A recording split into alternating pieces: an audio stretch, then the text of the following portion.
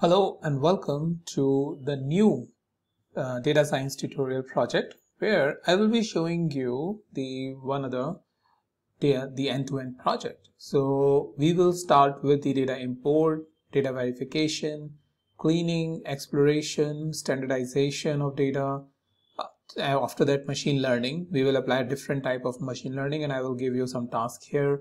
Also, I will give you some tasks here for your homework, so that you can easily do your all the practice along with me.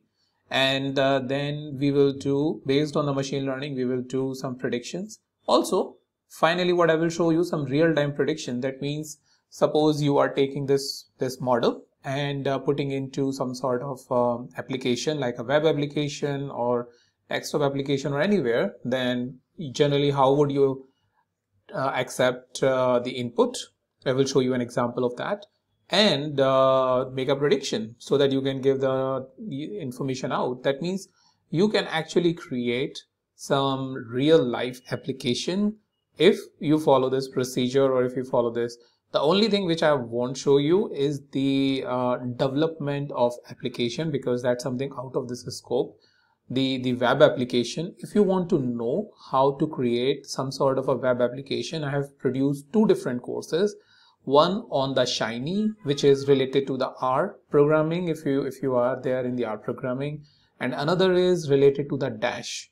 So Dash is basically a framework where you can create dashboards and applications for this. So you can check out those courses. I will probably go ahead and put the link in the description. But mainly what I will show you, how would you basically do this type of an end-to-end project, which basically is needed from anyone who is learning the data science. All right, with that, let's first do thing is what data we were going to import. So wine quality is basically the data, which is a data that is related to checking about the wine quality. So a number has been given to a wine, type of a wine that is, and what is the quality. So think about this. If you are in a company, right, which is a wine making company, right? Like for example, in India, in Nasik, you have this Sula wine company. Suppose you work in a Sula wine company, and right now company is spending the hundreds of thousands rupees or millions of rupees in terms of wine tasting, right, and checking whether wine quality is good or not. So you have, let's say, 100 people out there who are tasting hundreds or thousands of different wines that probably they are making every month, right, and basically giving the feedback and things like those. So you want to automate this entire process, and with the help of the algorithm, with the help of the machine, you may want to optimize this entire process so that you are not waiting up until the wine taster, that the wine is finally made or a sample is made and they are testing and doing it. But with the help of the machine, you want to be accurate enough, like 90% and more, that your wine is actually good or not, right? So in that case, if this is something, a project that is coming to us, then we can utilize how we can do this is something what I will show you. So similar type of use case you can solve with the help of this basically process. All right, so first thing first, we will going to import the data, and the data is present here. And as you can see, I'm using the Colab, right, Google Colab. That means this will be a live workbook. You can go ahead and access it using the link which I have given in the description. And along with that, you have the dataset link as well. So with that, first thing first, we were going to upload the wine quality. This is the dataset, wine quality N, and I will click upload. Click OK. So this is something which you will going to have, and if you see on the left hand side over here, the wine quality is present. So we will going to import couple of standard libraries like pandas, numpy, matplotlib, and seaborn, which is data exploration, data import, data visualization library. Rest other libraries I will import as and when the need is arising.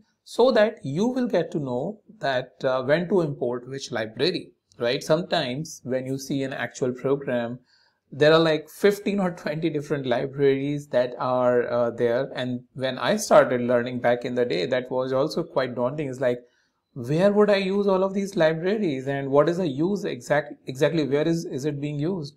So keeping that in mind, the struggle which I had around 5-6 years back when I started doing this space, this is something I want to make it simple for you, and I want to give you the exposure to the library only when it is needed, right? So with that, let's first get our favorite pandas. Import the numpy as np, the alias, import seaborn as sns, and matplotlib.pyplot as plt. So all of these libraries, this will help us do the data import as well as some of the data exploration tasks, even in certain cases visualization as well. NumPy is basically to convert the data into array when we will going to do some sort of a prediction on the real data. Then we have the seaborn library like seaborn as SNS, and which is also a data visualization library, and matplotlib is also a visualization library. Matplotlib is basically the base visualization library. On top of that, you have the seaborn, which have some more advanced features. With that, we will going to, and before that, I will also import warnings library, so that if any warning is coming, let's say if it is an old feature or feature is about to obsolete, so those type of warning, if you want to filter that, we can use with the help of this command, warnings.filter warnings, and within bracket we say ignore. That way unnecessarily a lot of long warnings will not come. But if you are really interested in seeing the warning, then you can remove that from here. Okay, so after that, first thing first, let's create a data frame object where we will going to store the wine quality and .csv, and we will going to enter that. And now no search. Okay, just make sure that wine is properly written there, and I hope nothing will be problematic now. Okay, once we are done, let's just check the first few rows. Wine.head, right? So it shows the first 5 rows, right? Here in this case, all of them are white wine. If you want to check the last rows, wine.tail is something you can do, where you will see the last couple of rows. So it is going all the way up to 6496. So that's something we can check, that starting from 0 to 6496. That means 6497 rows are present. Although we can also use this method, which is wine.shape. It will also give the same output, that you have 6497 rows. So starting from 0 to 6496 is actually the 6497, and you have 13 column here, starting this from type to all the way till quality. So you have 13 columns over there. So second, now another important thing is checking the null in each column. So wine.isNull.sum. Sorry, this has to be bracket. So here you get that fixed acidity column is having the some nulls like 10 values, 8 values, 3, 2, 2. So it's like very minimal values which are null. And generally over here also pH has 9 and surface has 4.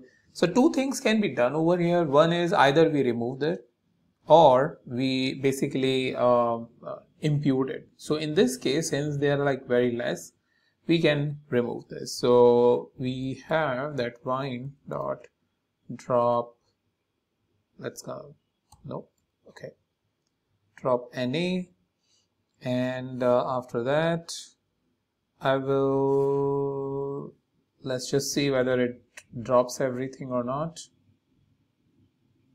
6463 rows. Is it the same thing now what is coming over here? No. So what we need to make sure is we say in place equals to true. So now it is fine, and now you will see that 6497 will change. 6463. That means all of these rows are removed. If we run this code again, you will see all of them are 0000. So it is important that you don't have any missing values, so that you will not have any issue when you are doing the machine learning, right?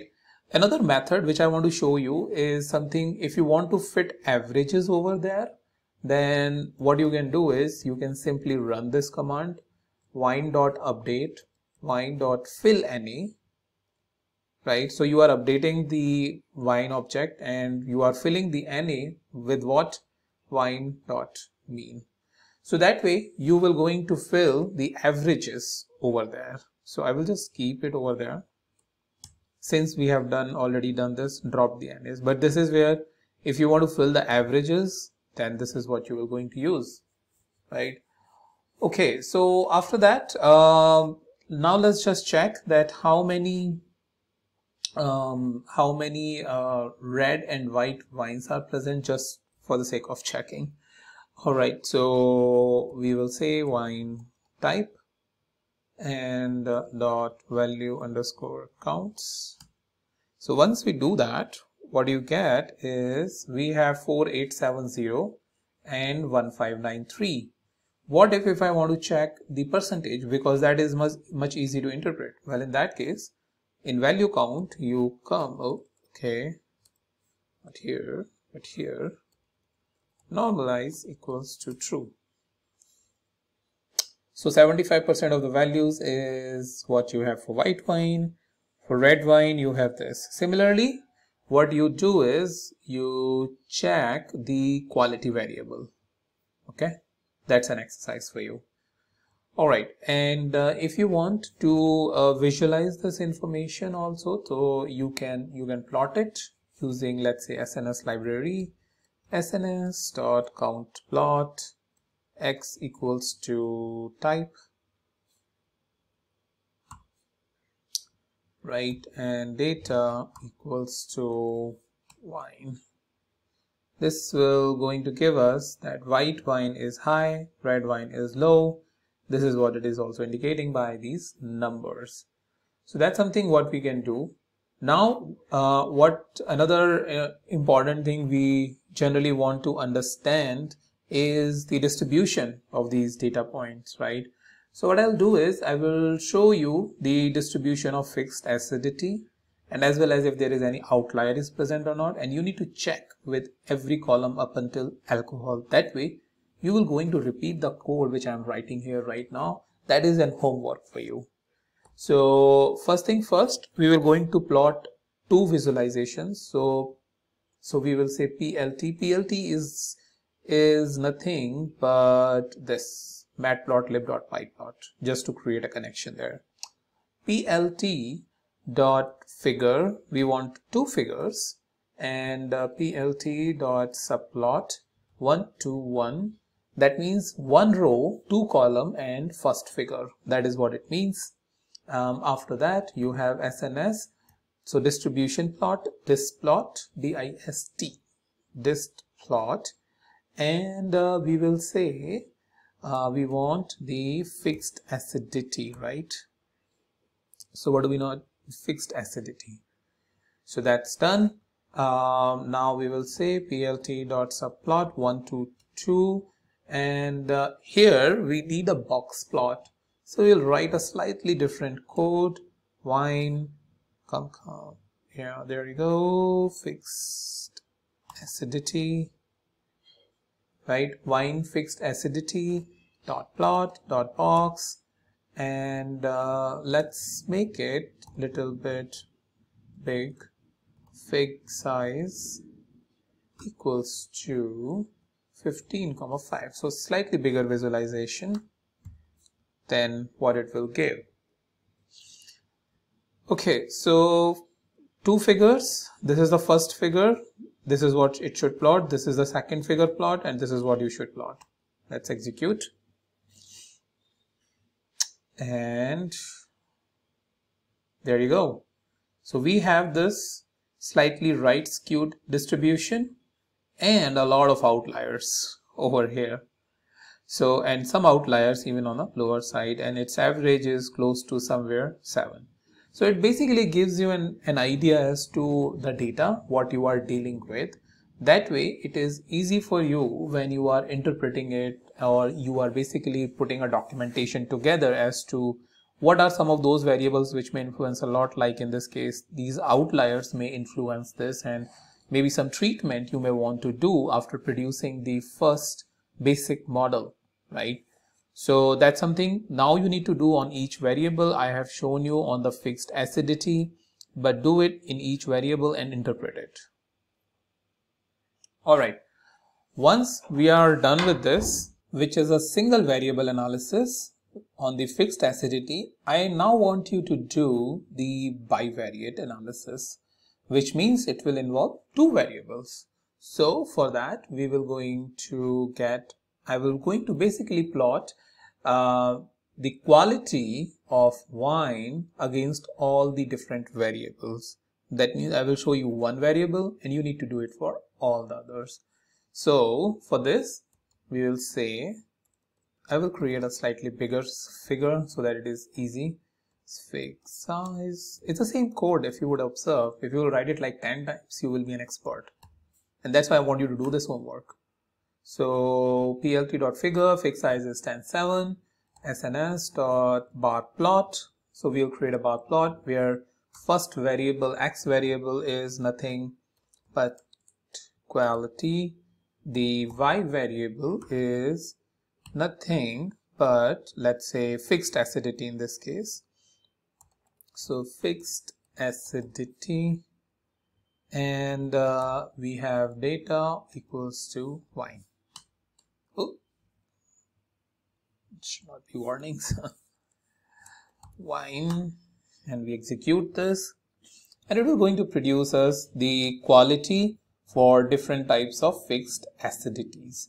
So clearly, wine number 7, 8, and 9 is where you have the good quality, and the wine number 9 is showing some variation with the help of this error bar. So that's something you need to produce. Now check each of the other variable. First variable will be the same quality, and all the other variables will be plotted against it on the y-axis to check where quality is high, where quality is low. It will give you a good idea about each of these variables and how the quality of the wine is attached to each variable. Now if you have this, I will show you one very quick way of plotting all the variables against each other, and that is nothing but your scatter plot and your histogram. So like the one histogram which we have plotted here, this one, we are going to plot it for each variable. Now, so sns.pairplot, just one simple command, and if I execute this wine, you will see a plot that is basically for each and every variable. And while it is plotting, let me take a sip of my tea. Nice tea. So yeah, that's the best thing. Sometimes when your code is running for you, you can actually take a sip of your coffee or your tea. Like I'm part of this world where in India you have this tea, but if you are sitting in, let's say, US, where coffee is more famous, then enjoy your coffee while this code is running.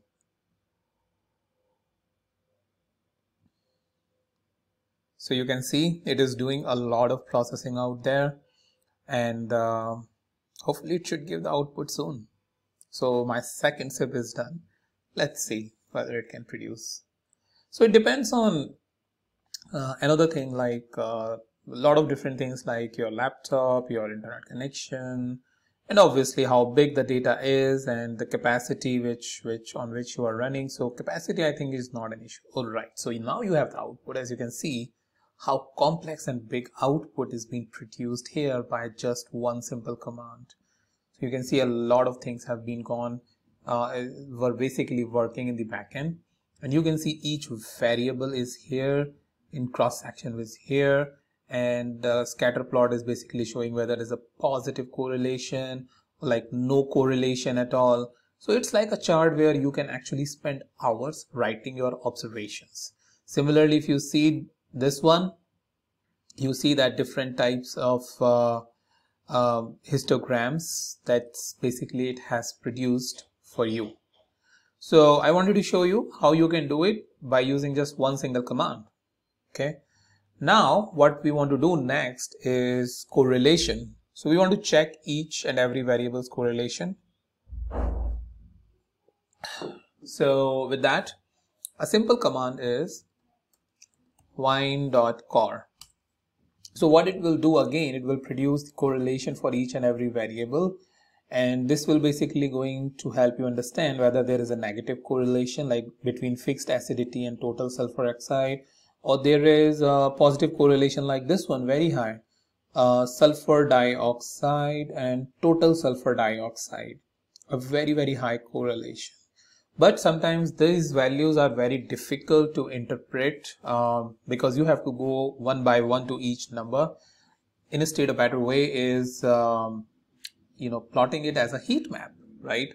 So again, let's say we create one more figure and a big figure. So fixed size equals to 15, 10, and we create a heat map using the SNS. So heat map, we will say simply wine.cor and cmap equals to cool warm. And now it will going to produce this plot. So this plot is basically telling you the similar thing. For example, its correlation here, positive correlation. This is negative correlation and this is the positive correlation, and the highest positive correlation is over here, as we had experienced with the free sulfur oxide and total sulfur oxide. Similarly, total sulfur oxide here and free, so it's like the same. Second is, this is a positive correlation, this is where some positive correlation, this is where some positive correlation, and these two, blue, density and alcohol, and here you are seeing a good strong negative correlation. So what generally we do is if there are a very highly correlated values that tends to influence the model, we basically remove it. So what if you want to remove any particular one, let's say for example we are seeing this one which is high 0.72, and another is basically the negative one, which is alcohol density, and yes, alcohol density. So you have alcohol here and density here minus 0.68. So let's say we remove anything which is 72, like more than 0.7. So in that case, we will basically going to write a simple drop command. We want to remove the total sulfur dioxide. So we will say wine_new and wine.drop. What do we want to drop is the total sulfur dioxide. So total sulfur dioxide, we'll say axis equals to 1. All right, so we have this wine_new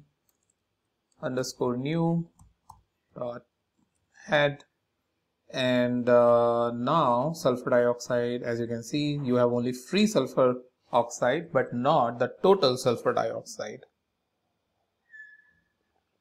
Another thing we may want to do is this, converting the white and red wine into 0 and 1 categorical variables so that it can be used there in the model.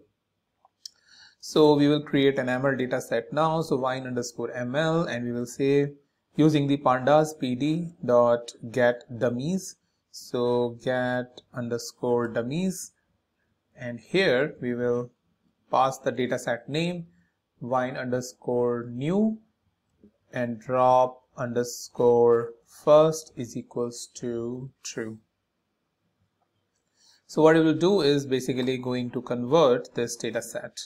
So wine underscore ml dot head will now have everything as same, right? And the type column is now changed to type white. If it is white, 1, otherwise if it is red, then it will be 0. And that's the reason we don't want the another variable like type underscore red, because it basically shows the opposite same information. However, all of the information that you need is present here in the one column itself. All right, so once we have this, what we may want to do is just double check whether it has still any null. So wine ml dot is null dot sum, otherwise it may give us errors. Okay, all good. So that means we don't have to really worry about that. Now the next thing will be for this quality variable that you are seeing over here. It's something if let's say we decide a categorization, anything above 5 is good, anything above less than 5 is bad. Or if you go slightly higher, like anything greater than 8 is good, or anything greater than 7 is good, below 7 is not good. So that's something we need to code. So here with the help of this command, what I am creating is basically a y variable here. So we say wine underscore ml and we have quality, and we are going to use the apply function. Within that we will going to use lambda for quickly converting this, and we will say y colon and 1, that means coded 1 if this value is greater than 7, right? So y is nothing but the quality has been moved into the y. That means here interpret or read it as if quality is greater than 7, then it will be 1, this else 0. Simple, right? So if I just go ahead and do that, print it afterwards, so you will see that y values are now 1 or 0. Okay, so once we are done with this, what we may probably need to do is, as you can see, the fixed acidity value is quite high when you compare it to the volatile acidity. Even the sugar value is high when you compare it with these decimal values. So we may need to standardize this data set so that these high values like this one, or like alcohol, or like dioxide, is not basically influencing the model. So the way we will going to do is using the standard scaler. So from sklearn dot pre-processing, we will going to import the standard scaler. Okay, after that we will going to initialize the standard scaler. We will need to create an object by initializing it, standard scaler, and after that we fit scaler dot fit. So we need to fit the x variable over here. X is nothing but your this data set wine underscore ml, but wine underscore ml also has the quality variable, which is actually the y variable. So what I will do is, from here I have entered inside this cell, I will press escape and press A. This will create a cell over here. So X I will create over here, and I will just simply say that over here is wine underscore ml dot drop, and drop what? Quality, and X is equals to 1. Okay, so this is now created. You will see that quality variable is dropped because quality is actually the y variable which is already stored there. So now we can fit the x variable over here, and after that we say that x underscore standard equals to, we need to transform now. So this is a part of these steps that we need to take. We need to first import the library like we have done, standard scalar. After that, we initialize the model, like in this case standard scalar. We need to fit the model and then we need to run the transformation. So that's basically step 1, 2, 3, 4. Every time you will perform the same steps. Okay, so once you are done, you will execute this, and that way your values, okay, transform. So that way your values will be transformed properly. So once your values are transformed, if you want to somehow see this, x underscore standard, let me just see whether it will show here. Okay, because it has converted into an array, but I'll just execute this. You will see that every value is basically being transformed. There is a calculation which has run behind, and it has completely transformed the original values into a standard values, which will be basically, I think, between 1 to -1 if I'm not wrong, right? So but in some cases it is -1.74. that means it's actually not the same like the fixed acidity over here and sulfur dioxide. But if you still want to know what's going on here, you can always check this sklearn standard scalar, and this will basically help you that this is the calculation. This is a z-score which is being so the standard score of sample x is being calculated like x minus mu, which is nothing but the mean. As you can see, mu is the mean and s is the standard deviation. S is the standard deviation of this training. So this is this is basically a complete documentation. It has, as you can see, some attributes which you can set. So this is something far more advanced, which is basically over there, but gives you a good idea as to what's going on here and what is the calculation, because this is something it may come in your interview as well, like what's go inside in the standard scalar. And here it basically standardized values by removing the mean and scaling to unit variance, and the calculation is with the help of this. All right, so with that, this is what going on in the background of the transformation. Once it is done, we need to create a test and train data set. So what I will probably do is I will just create again the x variable and keep all of the x standard value inside x, so that it's easy for me to create a train test split. So I will going to import the train test split by using this command, that from sklearn dot model underscore selection import train underscore test underscore split. Once it is done, I will going to write x train comma x test y train y test, because this will require when we will going to run the machine learning algorithms, and using the train test split x comma y. So x is this, y is this, right?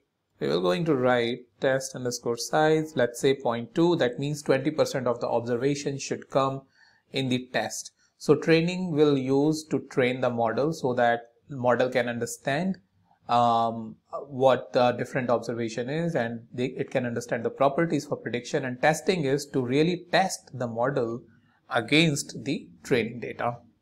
And if you want to repeat the exact output, just say random underscore state and provide any value like 2, 4, 5, any value.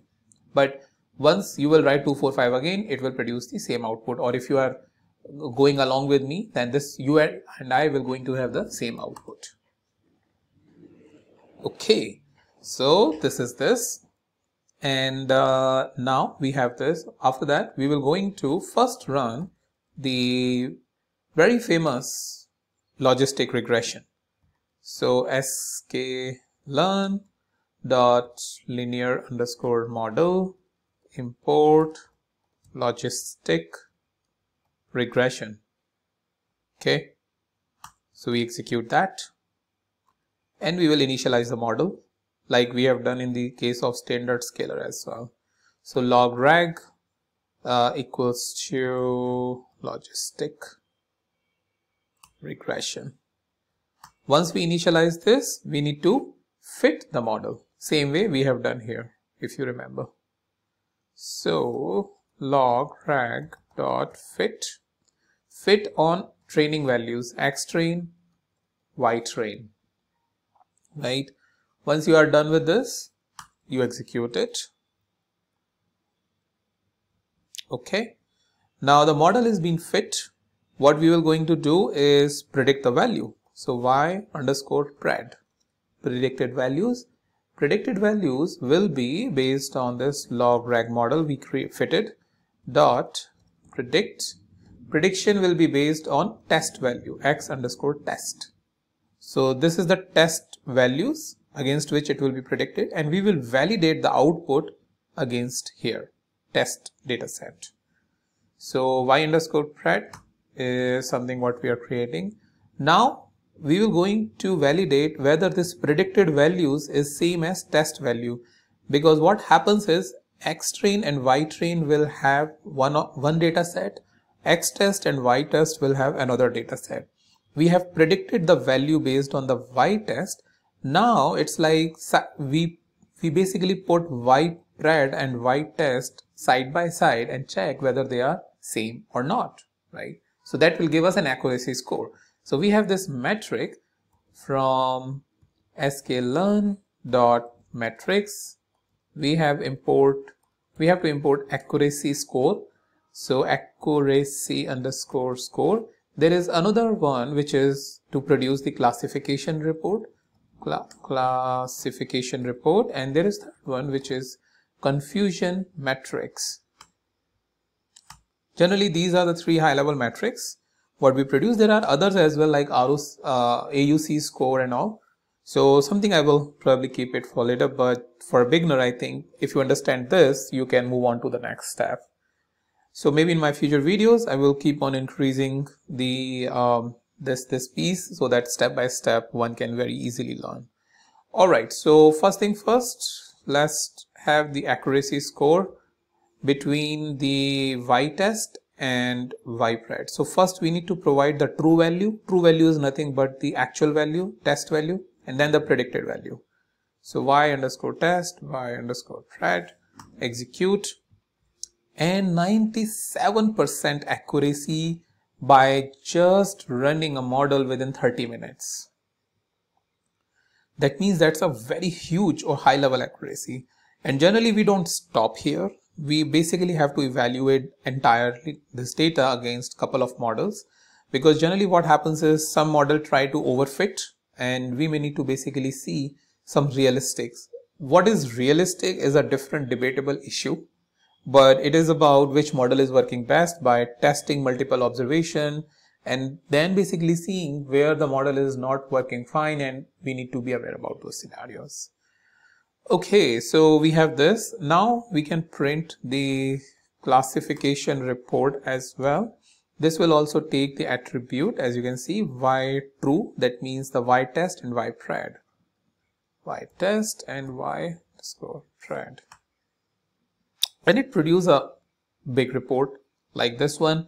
It has various different types of metrics like the precision, recall, F1 score, and support.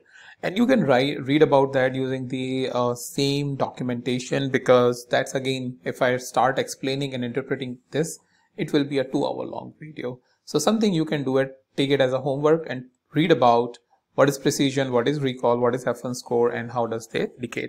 Generally, a rule of thumb is in some of the metrics, for example, F1 score, higher the F1 score, that means if it is near to 1, the model is very good. So 0.99 indicate that we are doing really good with our model, or so far the processing that we have done. Okay, so with that, what we can do is we have this confusion metric as well. So we can print the confusion metrics as well, and it will also going to take the y test and y pred. And that's basically a confusion metric. Again, a different metric where you have 4 different metrics like true positive, false positive, and I think 2 more. So it's quite confusing as well sometimes. But something very important where you will also find that precision recall and everything is being repeated over there. So something you may want to read about it and take a note about what each of these numbers really mean. But just want to keep it a little bit out of scope. Don't want to make it a very, very lengthy video because this is all about reading, interpreting, and understanding what each metric is. Okay, and maybe what I'll do is create a separate video. I think I mentioned in the previous videos as well. So I'll find some time and create a video on both of these 2 reports so that I can refer you to those videos. You can easily understand this piece. Okay, once we have done that, another important thing is which user usually ask is the what are the important variables that is influencing the model. And for that we have models like random forest or model like XGBoost, which provide us this visibility. So what I want you to do is, since we have run the logistic regression, I want you to run the decision tree, right? And I want you to run the XGBoost. I will show you how you can run the random forest. The same way you need to run the XGBoost. That means 2 I'm showing you here, 2 you need to do at homework. Decision tree is homework and XGBoost is homework. Okay, so I will show you the random forest. So sklearn.ensemble, we need to import the random forest classifier, right? And we can initialize the model random forest classifier, and we fit. It's the same step. That's what it makes it interesting. But what makes it complex is this. Right now we are leaving this blank. This is something where a lot of parameters are present, and generally in real life or real projects which you will do it on a very messy data or something which is not producing good output, you start tuning the parameters. I will take some of that data set and produce, maybe in one of my future video I can take that up. So fit what? x_train, y_train, right? So we execute this and we say rfc_pred, and we say rfc.predict based on test values, so x_test. Now we run the same thing, accuracy score. Let's just see the accuracy score. Go ahead and print the classification report and confusion metric. So accuracy_score, y_test, y_pred.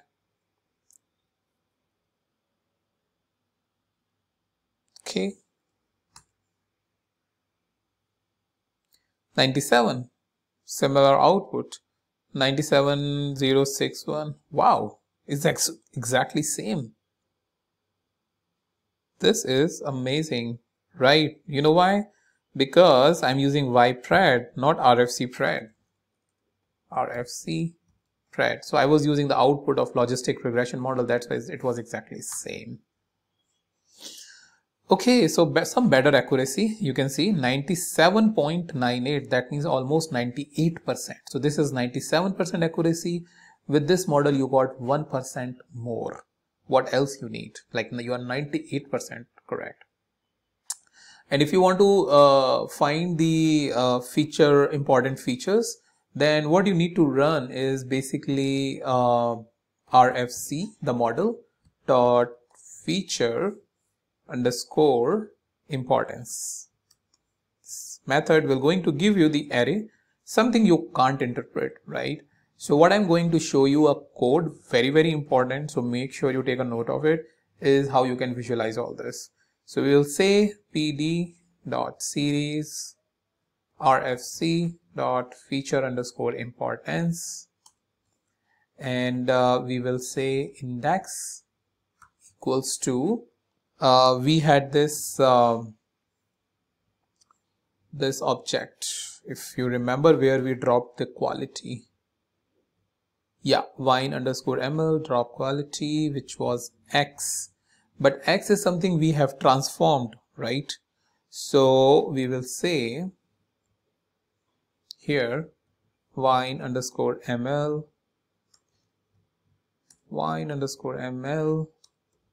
dot drop.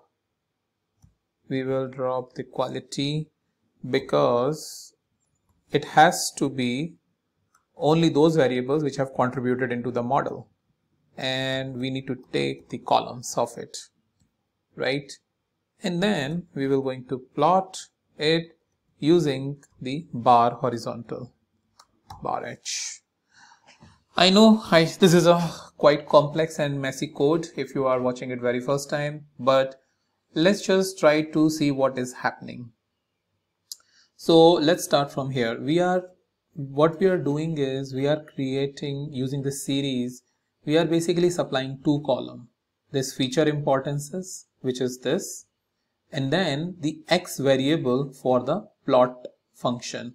So X and Y is present, and it is basically producing the bar. pd.series is making sure that we have this basically properly arranged so that a plot function can work on this. So if I go ahead and execute, what will give you is an output where clearly density variable is going very high. Type white or something not making any sense, so remove that. Alcohol is contributing. So first variable which is contributing high density, after that alcohol, after that residual sugar, after that you have free sulfur dioxide.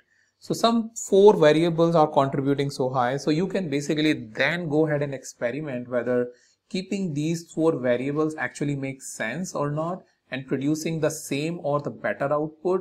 If it is producing same and better output, there is no point where you want to keep the other variables, because it will simplify the model, also increase the performance. Okay, so that's why this output is very, very important, what I can see. Now, another last important part is, let's say you are designing an application and you want to accept a user input, right? So user input will be in the form of, like, they need to give, let's say, what is the wine type is, white or zero, or what is the fixed acidity, this. They will not going to provide you the total sulfur dioxide. So that type of thing, you will not going to get it. So how you can basically take an input and basically, get the prediction out. So what I'm going to do is I will going to simply take any observation, like over here that we have, for example, this variable quality is 6. So technically the prediction should be 0, right? So let's say we do a testing, pred underscore test. Pred underscore test is nothing but wine.iloc, which will give us the second row here. Using the iloc method, we take the second index, and I will show you what it is giving you. So type is white, 8.1 is fixed at it, 8.1, 0.28, 0.28, so on and so forth. So nothing but we are taking the second row.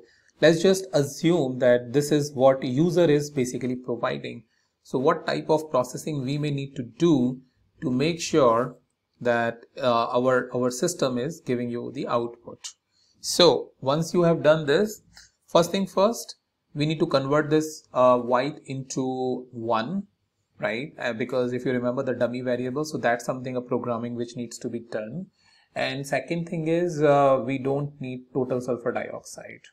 Okay, so the way we were going to write that program in the backend, obviously with the help of if condition, that if type is white then 1, else red, but I'm just showing you here quick way.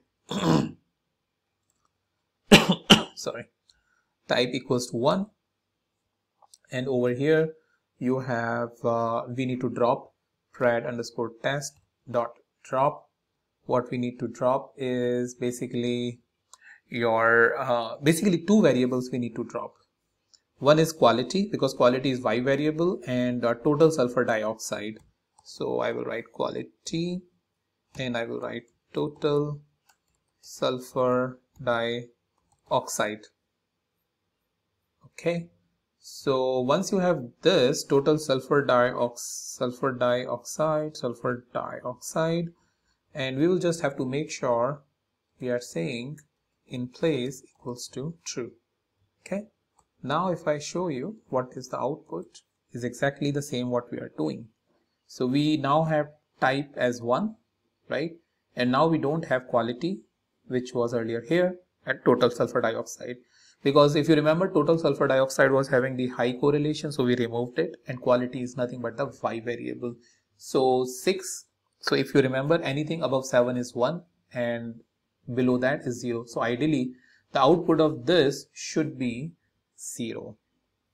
Okay, so now once we have this, what we need to do is we need to transform this like the same way we have done the x variable, if you remember, where we run the standard scalar and we just transform the data to make sure that the high values are not influencing the lower values.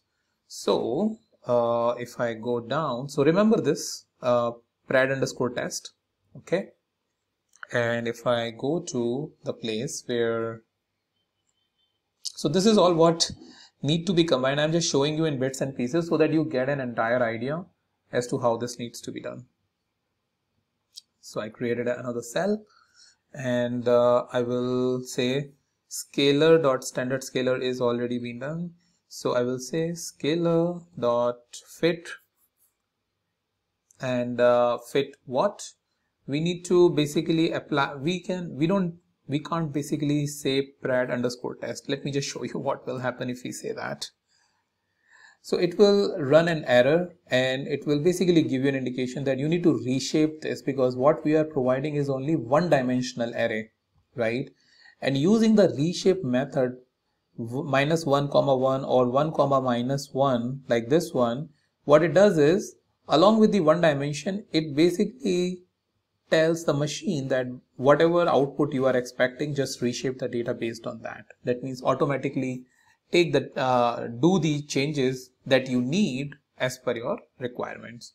So what I need to do is I will basically have to say then, so this is a sort of a program you may need to write, you will have to write when you are producing it in the front end. np.asArray, and here we were going to say Prad underscore test, and using the reshape method 1, -1 is something we're going to help this. Now this method will going to run fine, scalar.fit Prad test, and we will going to transform as well Prad underscore test underscore standard is scalar dot transform and Prad underscore test. So once we execute this, you will see that now we don't have any error, and since we don't have any error now, we can basically get the output. We have this model already there, yprad. I will now say create one more this cell, and we will pass on this yprad test. So we say yprad test output is equals to logreg dot predict prad test std standard. This is the object that we created, right? And give us the output. So it should give us 0 because the quality was 6 and anything below 7 was 0. Prad test output. If I execute, here we get our answer, which is 0. So this is something an application output will be coming that you need to print or you need to show it to your user once they are entering these relevant variables, right? So think like this, that they are entering all of this. For white they are entering 1, or if they are entering white, then you are converting it to a 1. So up to you, how do you do that? But they are accepting all of these values from white till 10.1, but not the sulfur dioxide. So these are the values that they are inputting, and with all the processing we have done, you have basically telling them, hey, this is not the standard, this is not a good quality, right, based on this output. So after you have done, you basically do the scaling of the data, then you just run it, the algorithm. So that in the final, you will going to give the output back to them. This is what we are doing here manually, but you can write an application based on Python, like using Django or using Flask, using Dash, so that you can deploy your model and it's working in a production and quickly giving the output daily without much of an hassle. And think about this.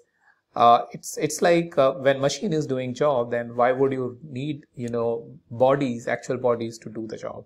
So that way you will basically allow the companies to automate this entire job with the help of this program, and give them basically more savings in terms of what they are already spending. So yeah, that's mainly I wanted to show you this complete end-to-end project as to finally how the output will be given to them. And I hope you have enjoyed this session with me. Let me know how did you find it, and I will meet you now in the next video with a new topic.